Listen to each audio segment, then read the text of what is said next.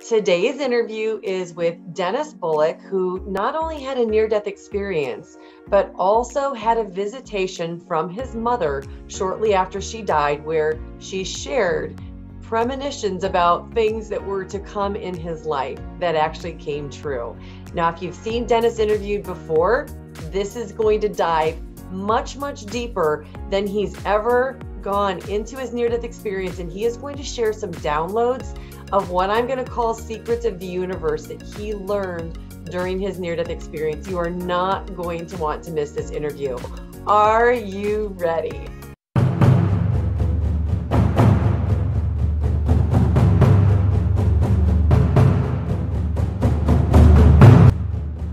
Okay, we are here today with Dennis Bullock, who has an amazing story. Actually, two amazing stories. The first one that happened to him shortly after his mom's death when he was 29 years old. And the second one was a near-death experience he had at the age of 34. Now, Dennis, my audience loves to hear about signs and synchronicities. And I think that it's really interesting when somebody's had a near-death experience because their lens and the way that they look at the world changes and allows them to be much more open to signs and synchronicity. So we're really excited to have you on today to share your story and how signs and synchronicities still pervade your life even all of these years later. Well, thank you, Laurie, for having me on your show, and I really appreciate it having the chance to tell my experiences and talk about some synchronicities. Well, the first experience happened when I was 29, and me and my mother were very close, and she was really like the light of my life at that time, and she had bought me my first saxophone. I'm a singer and saxophone player, and when she died, my whole world crashed. I was devastated because we were very, very, very close. And I couldn't imagine a world without her. She was the love of my life. She bought me my first instrument, and she didn't even have a job. She saved her money for years. So this was something when life threw that she died, got sick and died. That was it for me also. And so when she first died, passed away, I was every night I would go have a drink at the bar and then come home to my apartment in Canada, in Montreal, Canada, and just cry myself to sleep, sit on the side of the bed and cry myself to sleep. And this happened for about almost 2 weeks. And then one night I was doing my routine, coming back from the bar and going to sit on my bed. I would come in my room and I would just turn out the light and just go sit on the bed and cry myself to sleep. But this time I turned off the light, and I went to untie my sneaker, and I saw that there was light still on my sneaker. And I said, that was funny, that it can't be, because I know I turned out the light. And when I looked up, that's the crazy part, is that it was like the sun was in my room. The sun that you see in the sky was in my room. And this sun was bright, so bright and full of love. It's like a wave of love just covered me. The love that I can't, it's hard for me to even describe, but it's like how a mother holds a child, but at times 1,000. It just washed over me, and out of this sun came two other lights, which were smaller. One was big, and one was a little bit smaller. And I recognized in these lights that one was my mother. and the first thing I said was, wow, it's like that over there, Mom. Oh my gosh. And because the love was incredible. And she began to talk with me, but kind of like a telepathy, but I could hear her like I hear you talking to me. But it was kind of like shooting into my head, sort of. But the conversation was very easy, very clear. And she said to me that she's going to tell me 1 week in the future. And she said that I was in a band at that time, and she told me that I'm going to have a gig, a job coming up the next week. And she said she's only allowed to tell me 1 week in the future. And she said, yeah, and she said, you're going to have a job, and there's going to be a bouncer or a doorman at this job. And she said, he's going to be a homosexual, some kind of homosexual, and he's going to be a psychopath. She said, whatever you do, don't get into a physical fight or an argument with this person. Because my mother knew me, and I was 29, and I was very, very vigor and ready to defend my manhood. If someone who was a homosexual was to make a pass at me. Now, I mean, I don't have nothing against people who are homosexual or lesbian or nothing like that. I don't have that. But if somebody knows that I'm not and they try to make a pass at me, that's for me kind of like a disrespect. And so my mother knew me, and she knew I wouldn't tolerate that. I would be ready to defend myself. So she told me, just tell him that you're not like that and just walk away from him. But don't get into a fight with him, because he is a psychopath. He's not thinking like regular. She told me that. And she also told me about my girlfriend at the time. She said that I had been going out with her for about 2 years. And she said that she has 3 kids that I don't know about. And she said that she's going to try to have a 4th one with me, but like more against my will. Like she would say she's on the pill and she's not, or stuff like that. And she said, just beware of that. And then she told me she loves me. But then I said to her, I said, Mom, who is this other light? Because there was another light standing with her. And it didn't say anything until I asked about it. And when I asked about it, it spoke to me. And I said, who are you? And he said, I asked my mom, I said, who is this other light? And the other light spoke to me and said, I'm an escort. And it said, I escorted your mother here so she could deliver a message to you. And then I thought to myself, well, if I have God in my room, I'm going to ask all the questions I could ask, like, why am I here? Who's going to be my kids? Who's going to be my wife? All the questions we have about life, I want to know.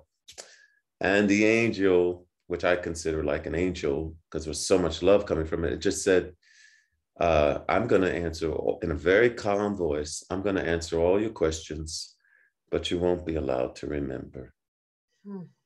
So it did tell me, it told me the answers, but I was only allowed to remember what my mother told me for the week. So then my mother said she loves me, and she said she's always going to be around me, but she said I won't be as aware that she's around me like I am this night. Okay. And then her and this other light just floated back into the sun, which was God there, it was just there, and floated away, and everything started to melt, like all this love started to melt away like an ice cube in a glass. And it just melted away, and they just kind of faded away out of my room.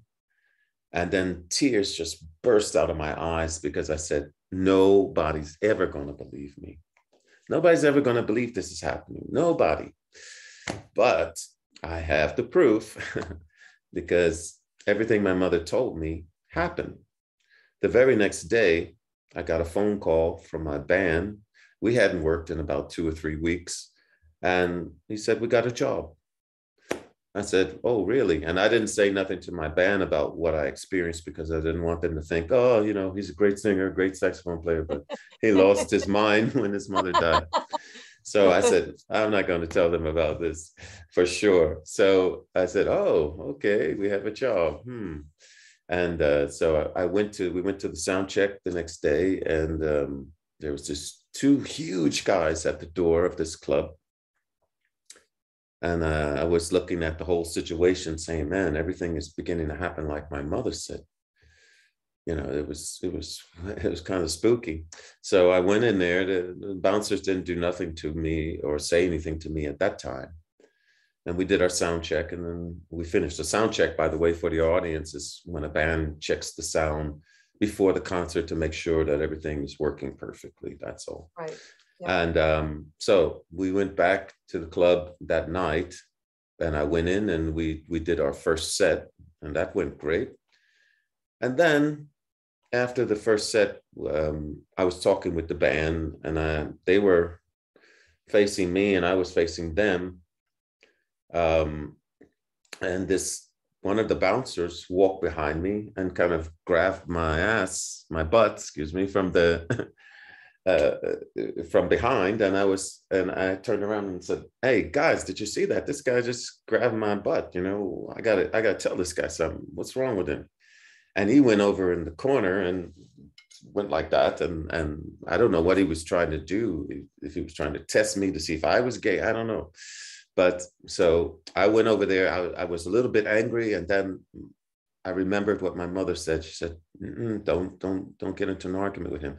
So I calmed myself down and I said, "Look, man, I'm not gay, and I don't try to touch me." And he said, "You had too many beers. I didn't try to touch you." And I said, "Yes, you did." And I said, "I'm asking you nicely, please don't touch me. I'm not that way, so don't touch me. Thank you." And I walked away from him because I knew if I'd stayed, the conversation was starting to go in the bad direction. Mm-hmm. So I walked away, and we finished our second set.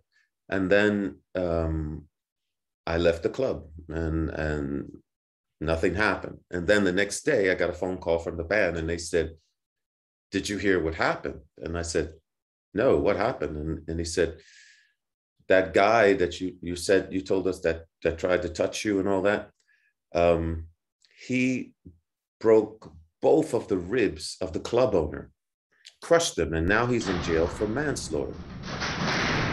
I said, "What?" He said, "Yes." I said, "You're kidding." He said, I couldn't believe it. And he was in jail. And then we hung up the phone. And then I said, "Oh my God, then if she's right about that, then that means she's right about my girlfriend too." And I said, "Oh, I'm going to call her." So I picked up the phone and I called her, and she was like, "Hello." I said, "How you doing?" I said, I got a question for you." I said, "Just tell me the truth, please. Do you have 3 kids?" And the phone went silent. And then she said, "Who told you?" And I said, no, it can't be true. It can't be. I said, do you have 3 kids? And she said, "I told you, yes, but who told you?" And then I said to myself, I got to tell her. And then I said, "You're not going to believe me, but my dead mother told me." And then I ended it with her because I said, if you're going to deny your own kids, I said, I don't want to be a part of you, because I said, I know you for 2 years. And I said, I might even have dealt with your kids. It would have been okay if you had been honest, but right. You hid your kids. And I said, who knows what else you might hide from me? So I said, so we ended it. And that was the first experience. Wow. And that changed me. That gave me a relief that my mom was okay. And it also, and also told me that there was more to this life than just living. Yes. So so after you had that first sign and your mom came to you, like that's a bigger sign than most people will probably ever get, a real visitation with an angel. Yeah. But how did your connection with your mom change after that first experience? Well, I just knew that there was times I knew that she was around me or just watching over me. And I was no longer worried about where she was or was she all right.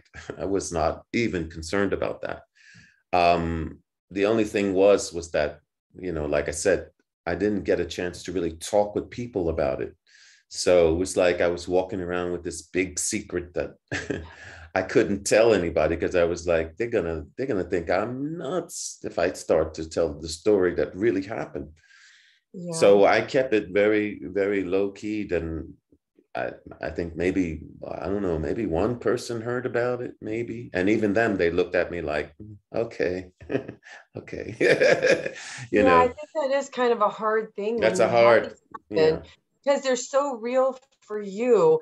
And when you tell it because the other person isn't experiencing it the way that you did, it does probably fail to convert emotionally the same way that it did for you. exactly. But we both know that there's so much more to this world than what meets the eye. So after that, how did things change for you in your life other than knowing for sure that your mother was okay? Well, I mean, after that, I kind of tried to push it under a rug, which was quite hard to do. Um, Yes. but I did try, and I was working with a guy from the Platters, and he was a great, super great singer. I mean, he had record deals in Germany, here, everywhere, and he was older than me, and I was trying to be like him because he was successful, and I mean, he had records, he was doing all the shows, and then he introduced me to drugs, and Mm, I started to do drugs with him, and because I thought that that was the way to go. You want to be successful, you know, you got to do some drugs, you got to, you know, get in there, and I thought that was the way, and the few years, maybe a year, 2 years had passed, and then he dropped dead. wow. I did his last show of his life. Mm, And when he died, that was kind of like a wake up call for me. And I said, hey, if you continue like him, you're going to be just like him. You're going to die. I said, you're going to die if you continue with all this stuff. So I stopped drugs cold turkey. But I said, well, I'm going to replace that with marijuana. okay. So I said, I'll smoke a joint every now and then. Should be okay. I was okay. So so I was smoking my little joint every now and then, and I was okay.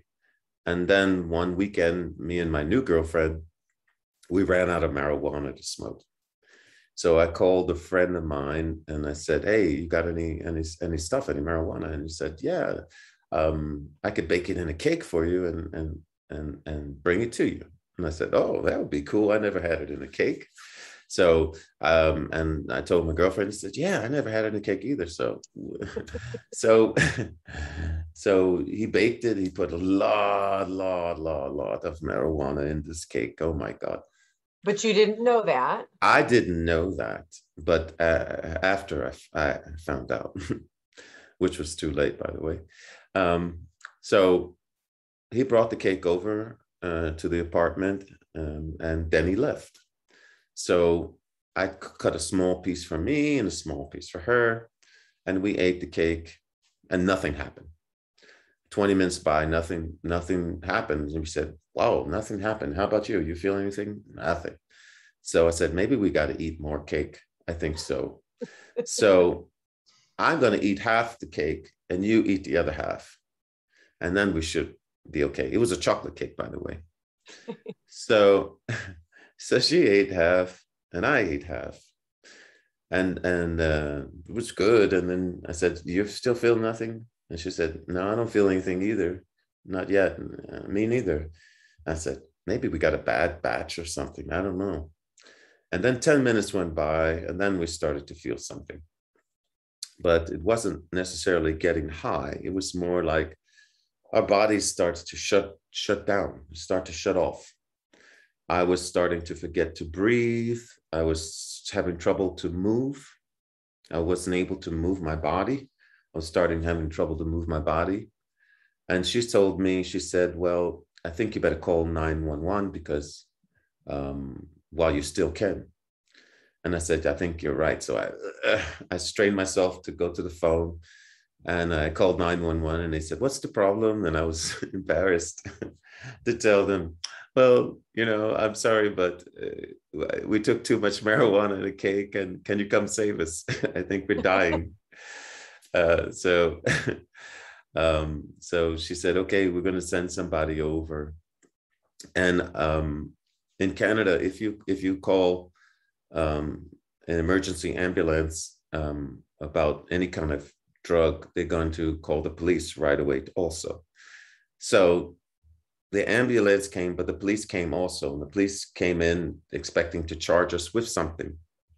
But there was nothing left because we had ate all the cake. So there was no evidence. So the Good police, news, bad news. the police left and the ambulance took us away.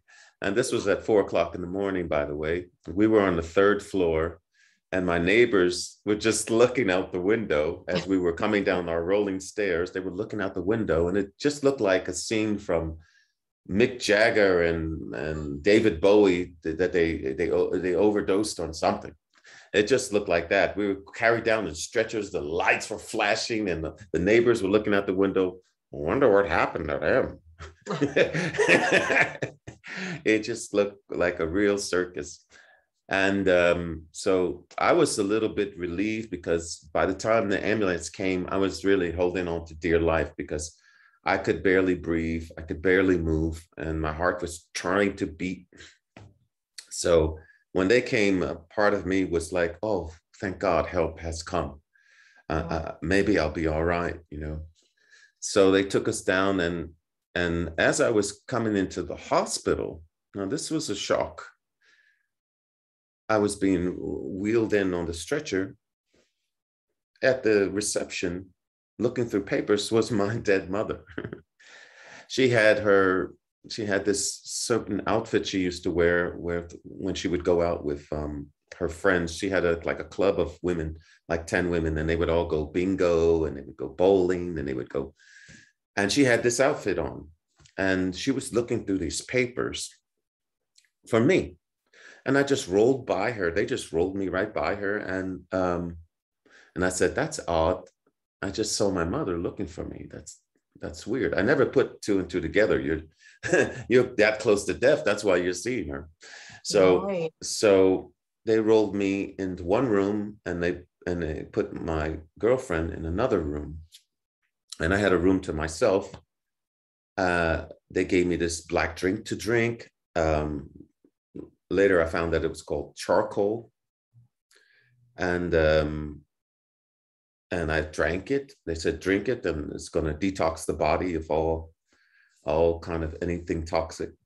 So I drank it. It tastes horrible, by the way. I drank it down, and they left me in the room for about 2 hours or something.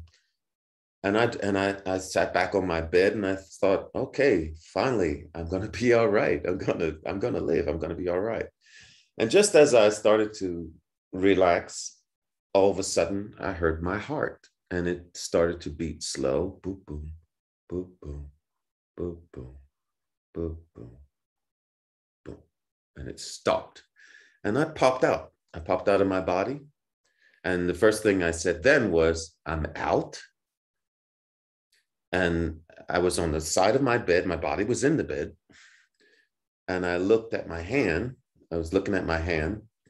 And my hand looked like, if you watch TV and you watch a very long time to late at night, it's going to run out of programs and it's just going to be static.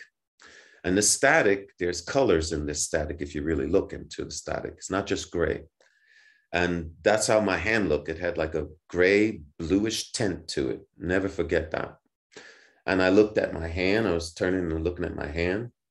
And then I heard a drop of water. There was a sink in my hospital room. And I heard this drop of water. And it just was boop, boop. And for some odd reason, to a soul, that was the most fascinating thing you could ever see. And I was fascinated by this drop of water. And I said, wow, a drop of water. Oh, wow. So I was looking at this drop of water. And the minute that I wanted to see the drop of water, my vision went really fast, up close, very fast, and then back again. And then for some odd reason, I said, it was as if I was remembering how to ride a bike. Like if you don't ride a bike in 20 years, and and I put a bike in front of you, you're going to know how to ride it still, even. It was like that. I said, I think I can stop time. I can stop this water in midair. Oh, yeah, I remember. And I just put my hand across the air and the drop of water froze in midair. I stopped time. And then after that, I saw it. It's just in midair. And then I said, I want to see that drop of water in all possibilities, every possibility. And then I just opened my hand like that, just like that. And 5 of me appeared, one on the right, one on the left, one underneath the water, one on front of the water, and one looking at all those looking at the water. And then it was me near the hospital bed standing, looking at all 5 of them. And then I was like, wow, I was just amazed. I said, oh, and then when I would close my hand, it would all suck back to one me. So then I started to do that. It started to be like Bugs Bunny. This was fun. I started to have fun. Boom, boom. And then I said, this time I'm going to open my hand with a little shake. And I went, boom. And they would appear with a little shake like that. And it was 5 of me. And I kept doing that, poof, poof, having fun. And then I burst out laughing because it was just too comical. I couldn't believe it. It's just too comical. And when I burst out laughing, that was amazing because it was like I was laughing in the Grand Canyon. And I was having a ball. I wasn't even concerned about my body. It was like Did you ever look back at it? Well, that was the thing. I'm glad you mentioned that, but that was the thing that I didn't want to do because I was afraid that I was going to see my face in some distorted, scary thing.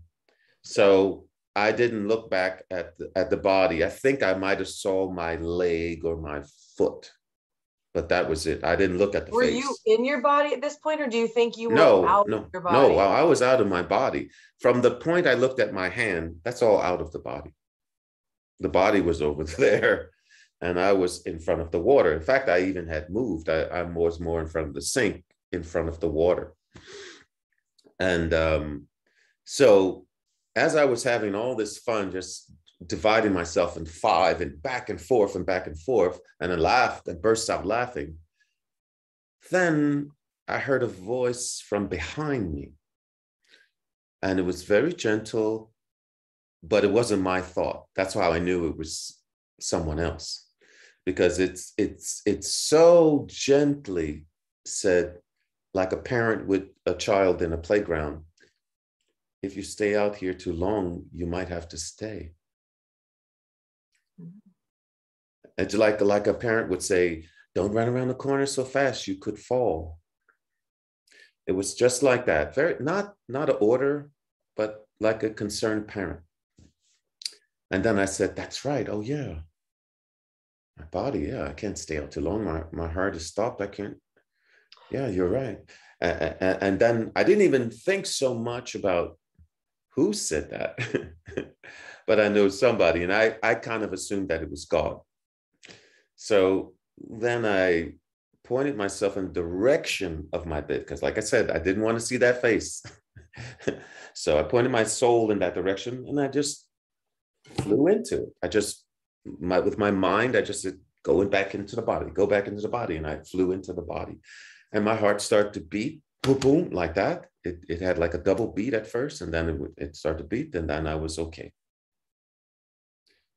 And at that point, I was just like, oh, wow. I can't believe what just happened. How did you know that it wasn't a dream? Well, the thing was, because first thing, it happened too fast. I mean, I just drunk the tar. They didn't give me any kind of sedative or nothing to go to sleep. I just drunk the tar, and the tar, it was just tar. That's all. It was not a sleeping pill. So when it happened right away. So I know that I was not asleep. I didn't fall asleep and then it gradually happened. No, soon as I drank that, I laid back on my bed, and then it happened. I heard my heart right away, boom, boom, boom, boom, boom, boom, slowly, and then it stopped. Then I popped out. And when I popped out, I can tell you this, on the other side, it's more real than here. Yes. It's Yeah. more real. Yes. Yes. So and here's another thing. If I dream something, I can't even remember it the next day. This I remembered for years and years and years and years, every detail. It's never faded from my memory, never. That's amazing. I had 2 dreams last week. I can't even remember what they were hardly. Yeah. So, Yeah. that's for me, that's the proof that I know that it happened, that it was real. Because the memory is burned in my thing, just like my mother's situation. Did you ever see your mom again while you were in the hospital? You saw her as you were coming in. Did you ever see her again? No. Because, oh yeah, I want to tell you that. When I was out of my body, also, I got downloads, information. Okay. Like incredible information that I didn't really ask for. It's like when I was out of my body, the more longer I stayed, I was swelling with information and power. First, I discovered I can stop time. Next, I discovered I can divide myself. And it was just going on and on and on and more and more and more until that voice came. But by then, I had information about why do souls come here? I had information about Christ. There's many. I had information. There's a Christ consciousness also. I had information about, but that doesn't mean there's only Christians and that's the only religion. No. There's information. It was just information and information. There's no right or wrong on the other side. We come here for experience, not to learn. We know already. Souls are perfect already. Also, we are like gods. We're like God. There's not in a small g, but a big G. I mean, we can create a universe with a thought. We can have several lifetimes spontaneously at the same time. Mm.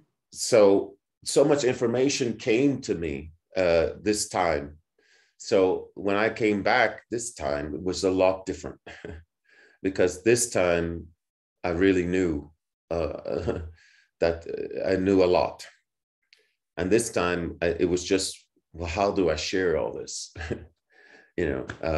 My whole perception changed. We all are one. Everything that you do has an effect on everybody and everything. And you just don't see the effect, but it does affect. Even when you think, oh, it's not helping, it is helping. You just don't see it with your human eyes and your third dimension vision, but it is helping tremendously, much more than you know. So what's the biggest example you can give us about what we can do that in your mind helps, whether we know it or not? Prayer. That's number one. Prayer is not just some religious thing or some goodwill. Oh, say a prayer. No, prayer is powerful. It does physical things. It changes physical things. There's science studies that if you pray for a patient who's prayed for and a patient who is not prayed for, the patient who is prayed for gets well faster. That's a scientific fact. Also, there's also what you say. Your words have power. So be careful what you say to people and what you say to things. And sometimes we won't always understand if somebody's mean or cruel, but still to try your best to not get into their vibration, their frequency, and still wish them well, wishing your enemies well, which is not always easy, believe me, but wishing your enemies well and letting them go, because the whole thing is, it's not about right or wrong. They're just on the long way home, and the people in the higher vibration are on the shorter way home. That's it. That's what I got from the download. So it's not that you have to go and be a doormat to someone. No, I'm not saying that, but I'm saying somebody's rude to you doesn't mean that being rude back to them is going to, it makes it correct. It's just that you don't know their story and they're a little bit lost. Okay, that's it. You say something kind and then you leave. You don't have to put yourself in a lower vibration, but always put out positive. You know, before I was not like that. Before I was like, oh, really? You're going to say that to me? Well, let me tell you. Well, that's changed now. Now I just say, if somebody's rude to me, I just say, oh, I think to myself, poor you, you're a little bit lost. I wish you good. And I quietly in my mind send them love and wish them good. And I just go on my business. But before I was not like that, because I know everything affects everything. Everything affects everything. And that person that we hate the most, or that we think, oh, they're nasty or they're horrible. Guess what? They're a part of you. We're all, that's like your brother or your sister. They're part of you. The one you hate, the one you can't stand, that's a part of you. So I learned that and accepted that. And so it's changed to be that way. And the universe is always sending you signs and people in your life for reasons. Yes, and I think that this is a perfect segue to talk about how we met.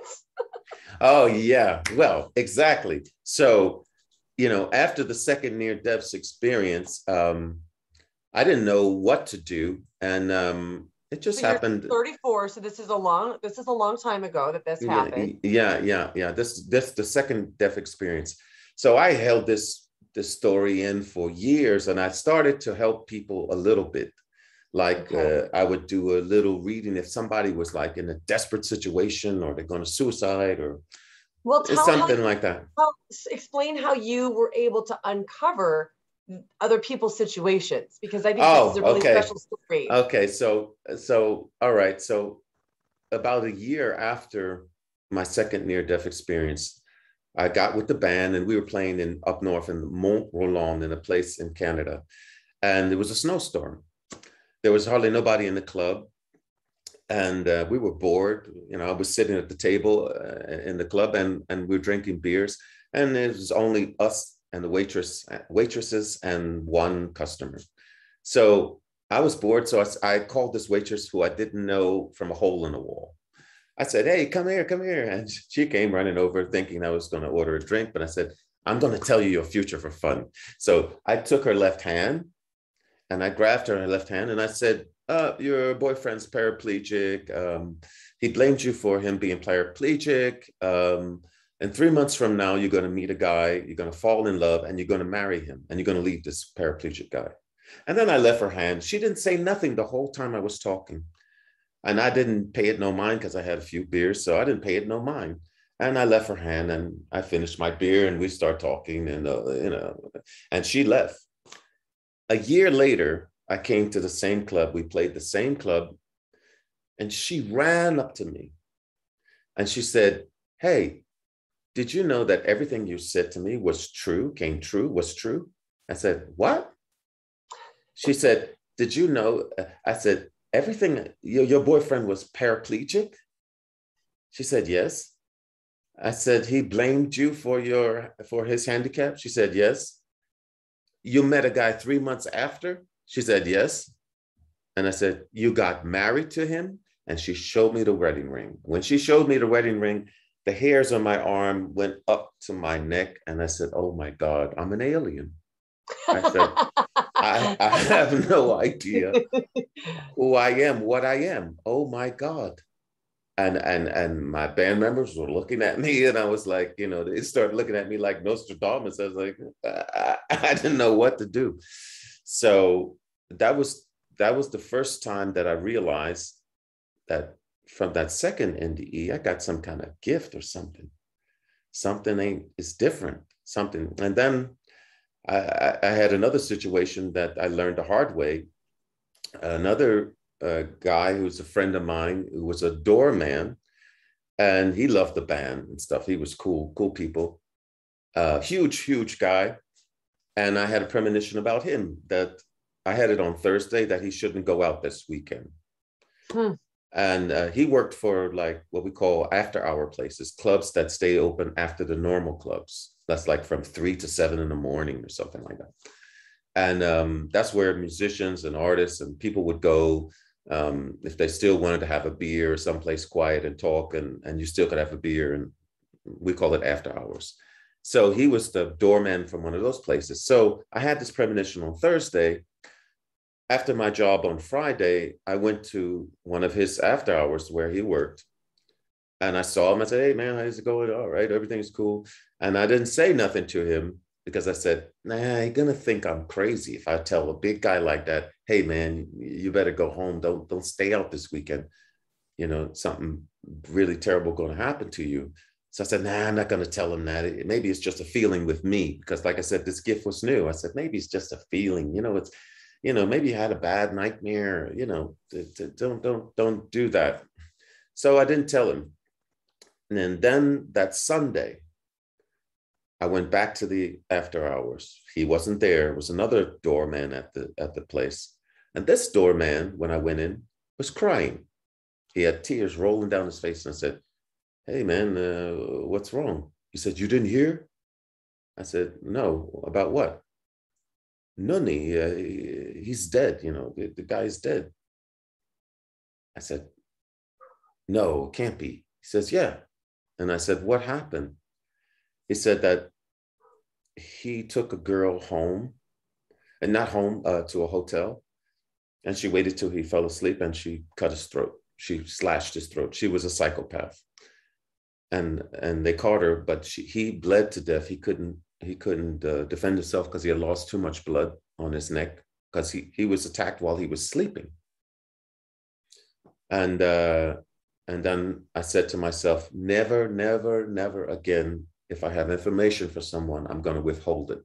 Never. I said, if the president of the United States has a problem, if I have a premonition, I'm going to call him and tell him, hey, don't do this, blah, blah, blah. That's it. And then they can do whatever they want after. But I'm never going to hold information. And from that point on, I became more comfortable with my gift, and I was able to help people and get. I do readings for health and partners, and sometimes cheating husbands, and all kinds of crazy situations. But also to help people also who have lost loved ones, that they're not dead, they're fine, they're around you, don't worry. But for And many years, you've never shared your story publicly yeah, well, until that was the thing. 2021. That's right. And so I kept it quiet until one day I was on YouTube just watching some of the programs, and then I came across Jeff Mara, which I don't even watch him. Sorry to say, I don't even watch him normally. And I saw a woman on there, and she was telling a story, and so I said, "Oh, she's kind of cute. I want to see this." so so I turned on. I put on Jeff Mara, and it was Jeff Mara with Laurie. And Laurie, you were telling your story about what you did on your trips, and what you saw, and I said, "That's funny. That's a lot of how I felt and how I saw things." And she's right. That's right. And I said, "I think I want to go tell my story with this person because this woman is inspiring me. Your story was so inspired that I wrote Jeff Marr, and I said, Jeff, that's a great, great, great, great interview."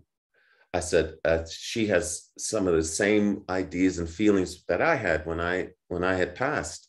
I said, I want to tell you that's a great story. And I said, and then I wrote him and I said, "Thank you so much for sharing that. This woman really inspired me."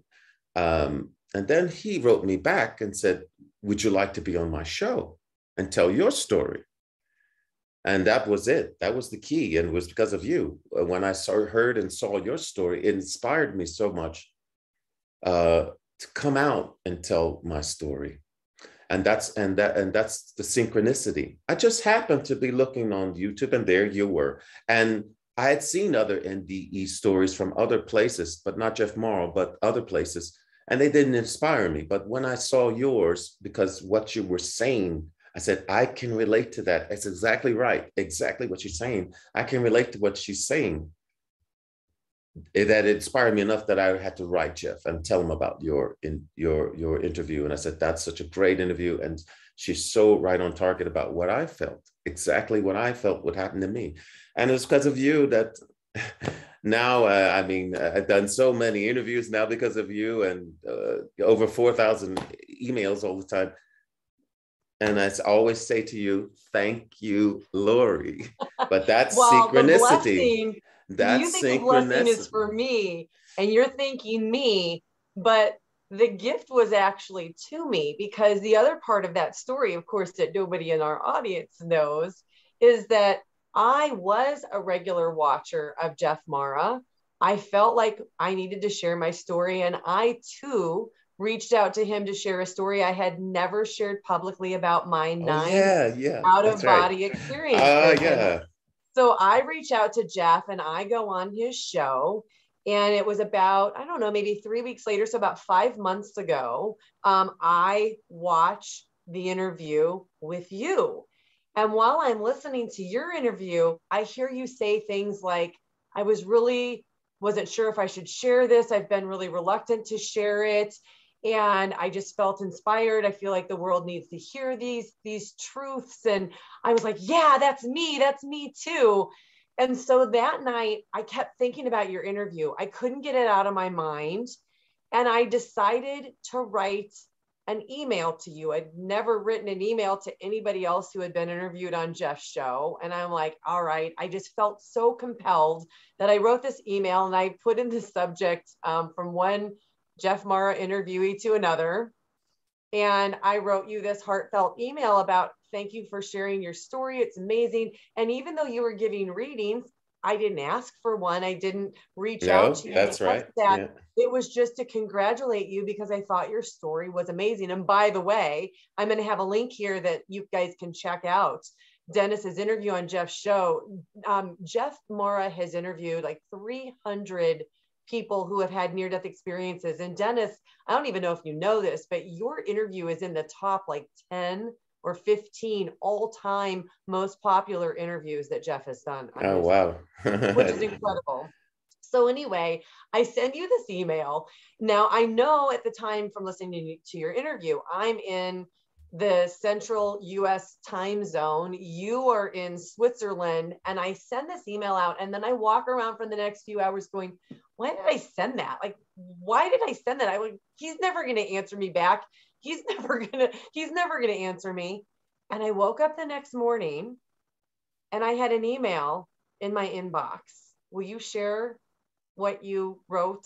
Just paraphrase what you wrote to Yeah, me. well, I wrote to you. I said, wow. I said, you don't know it, but I said, you are the actual person that inspired me to do the interview in the first place. And I said, we didn't even know that about each other, but you wrote me anyway. That's synchronicity. You wrote me anyway. You took the chance and you wrote me anyway to say just what you felt, that you enjoyed the interview. But just to show you, but you were the very person, if it hadn't been for your interview, nobody would have heard my interview. It was so funny because I didn't And know why I felt so compelled to reach and out that's to you. why, and that's synchronicity. That's exactly it. That's why. And you don't always know you have that feeling, but you got to follow it. And that's what I tell people, follow it, because that's the synchronicity. That's showing you that feeling. Go with it, flow with it. So Yeah. when I'm writing you, I think I am blessing you by telling you how your interview touched me. That's so But the funny. real blessing Yeah, well, was that exactly. It was you you. told me that I Exactly. was the reason you won. My mind was blown. I cried when I read your Yes. email. I walked around in a daze for probably 24 hours just going, I can't believe this. I can't believe the universe. I can't I'm believe trying to how the tell universe you, works. if you talk to Jeff now, he's going to tell you, yeah, he wrote me about you first. And that's why how I was able to even get him on my show, because he wrote about your interview. That's right, exactly. And I had seen a So lot funny. of interviews. Yeah, yeah, So yeah. funny. So I think the other irony in this was by the time I had written you, you had received about 600 emails as a result of the show. I don't even know, in getting that large a volume of emails, how you would have even seen my response. Well, That even is mind-blowing to me. well, it's for me somehow. When I was reading my emails, I just saw this one, and I just said, "Oh, let me write one, at least one of these people back."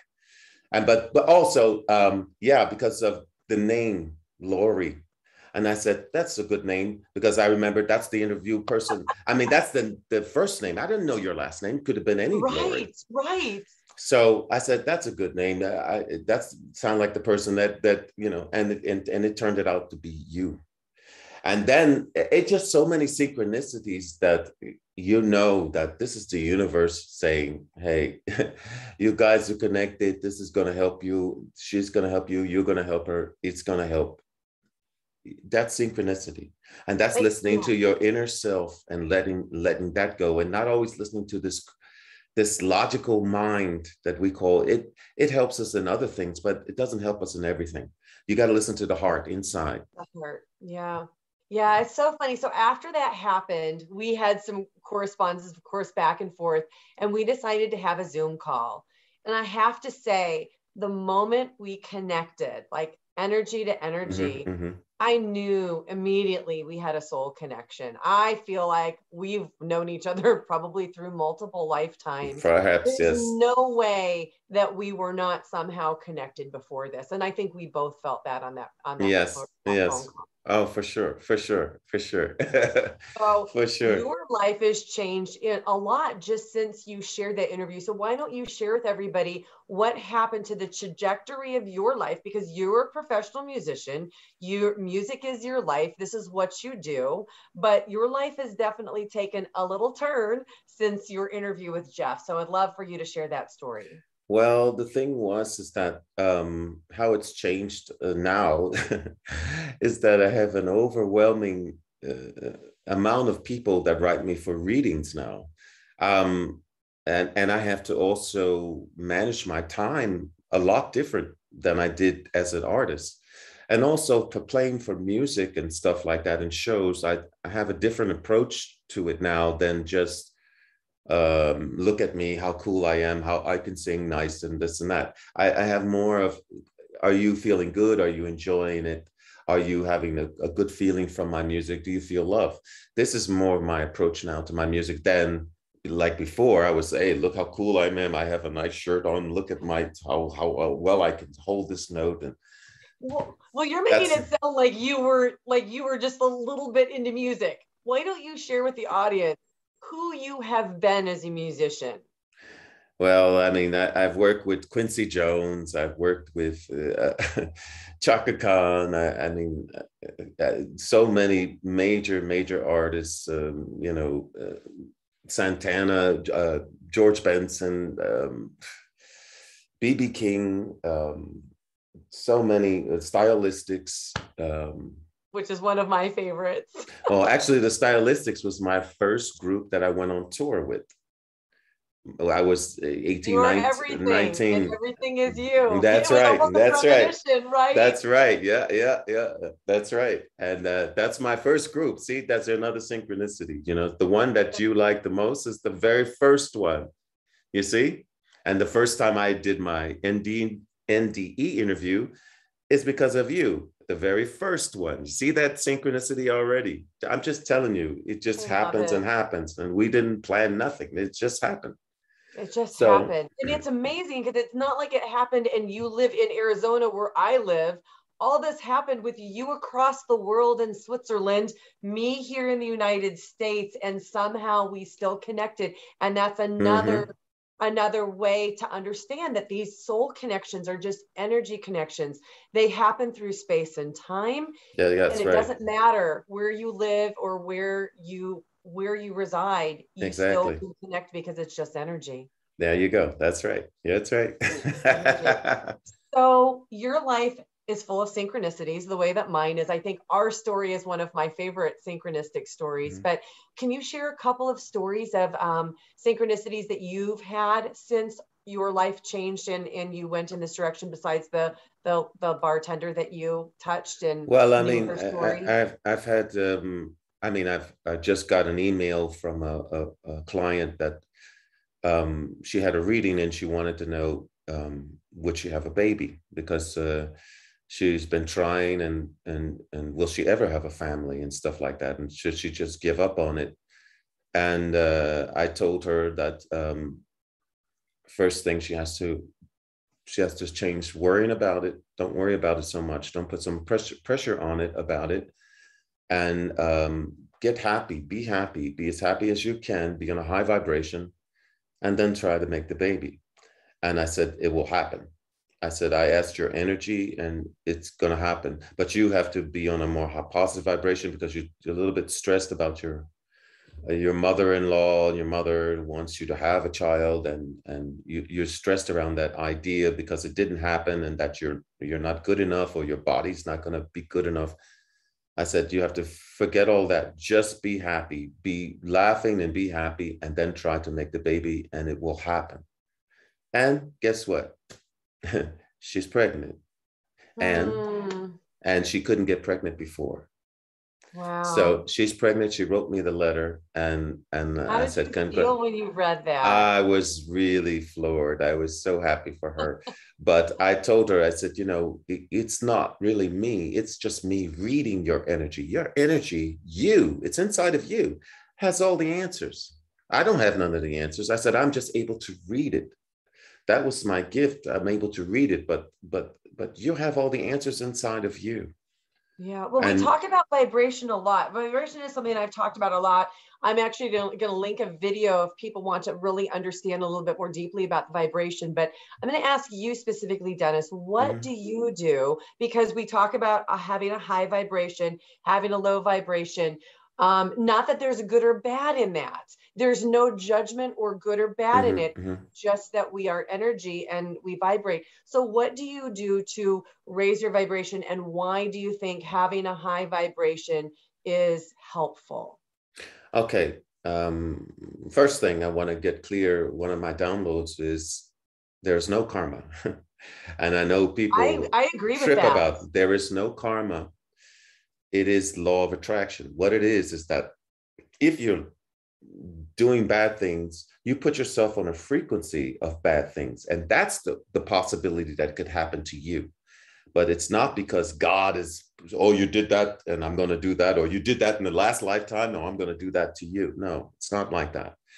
It's you put yourself on a frequency, a lower frequency, then you open the door to lower frequency things to happen. Lower frequency things are like no anger, hatred, lies, deception, no love, accidents. These are all lower frequencies. Okay. And higher frequencies is love, appreciation, hope, joy, gratitude. All these are high frequency. And this opens to what? More love, more abundance. Abundance is a high frequency. So we shouldn't hate the rich people either, because they also have abundance. But it depends on how they deal with that abundance. But it's there, and it's also part of a higher frequency. So the thing is that for me, what I do, because we are living in the change, what I call the change, and there's a lot of ups and downs. There's also physical things, which I can get into that too. But what I do, there's a bunch of things I do. Okay. I watch a funny movie. I call a funny friend. I eat a piece of dark chocolate because that makes me laugh. I go into the nature. I take a walk in the nature and watch the butterflies and the birds. I do a ride on my bicycle and feel the wind and watch the sun in the sky. I write music. Sometimes just writing music relieves me, or I listen to good music that makes me smile and feel happy inside. I like animals, puppies or kittens or something cute, or rabbits, small rabbits, baby rabbits. Anything that will bring you joy, a good memory. Sometimes I watch a photo of a good memory I had with my mother, or a photo that I had with my dad, because me and my dad weren't so close when I was a kid. But there was one photo that we took together that we both were happy, and I watched that photo. So stuff like that. I have all kinds of tricks that I tell people to do do that you can be happier and happier, that whatever that's going to make you more happy and put you on a higher vibration. And this opens the door to opportunity, abundance, good health, because laughing is what? Good for your body, good for your health. Any doctor will tell you. Yeah. So these are all these goodies, but there's sometimes life is not hard. I mean, life is not easy. And so you have to know if you feel your vibration going down or some situation is pulling you down, then take the time to go do one of those things that make you happy. And it's different for everybody. Some people, it might be just sitting on a couch relaxing, you know, Right. and other people, it might be, you know, going to a funny movie. Sorry. Well, going to a funny movie. Yeah. And so, you know, whatever makes you happy and feel fun and feel good inside, do it. Take the time out to do it. And that way you can ensure your vibration is most of the time high. I love it. Yeah. I think that's so important. That's such an important message, because we are in control of 60% of our happiness. A lot of it has to do with, to your point earlier, when you talked about somebody being rude to you or not very nice, just understanding, okay, they're not in the right place, but I don't have to reciprocate that. I can actually send them love. So can you leave us with one final message that helps people to understand the bigger picture? Oh, that's a good question. You're a good interviewer. Well, you're easy to interview, I have to say. Oh, thank you. Well, the thing is, you've got to really, really, really listen to is your heart. That's so important. Not so much your mind, but what your heart is telling you. Not so much what your friends or what your in-laws or your partner or whatever, what your heart is telling you. Because the heart is from the soul and from the spirit, and it's from a lighter, more higher vibration. And if you listen to your heart, you can't go wrong. And if you trust your heart, you can't go wrong. I love that. That's beautiful. Dennis, thank you so much for being here. You are a blessing in so many ways. You're a blessing to me personally. I am just so thankful that we are in each other's lives. And well, I'm thankful for you. I'm thankful for you and knowing someone great like you, and also watching you explode in success with your new show. And also, I'm grateful to you, like I said, because I would have none of all these clients if it wasn't for me watching you. If you hadn't had the courage, it would be no me. So I am totally grateful for you, and your story was super special. And it moved me more. I've had seen maybe 20 or 30 indie stories on the YouTube, and they didn't move me until I saw you, because I could feel the honesty in what you were saying. And it hit me so hard that I said, oh, I got to write Jeff. I got to write Jeff about this person. And I never even wrote Jeff before. And I said, oh, I got to write Jeff about this person, this interview. This is exactly what I'm talking about. This is me. That's it. And so I say thank you to you. And always, if you need anything from me, I am here for you. No, I love you, Dennis. I love you too. I love you too. And I love that picture behind you. That's great.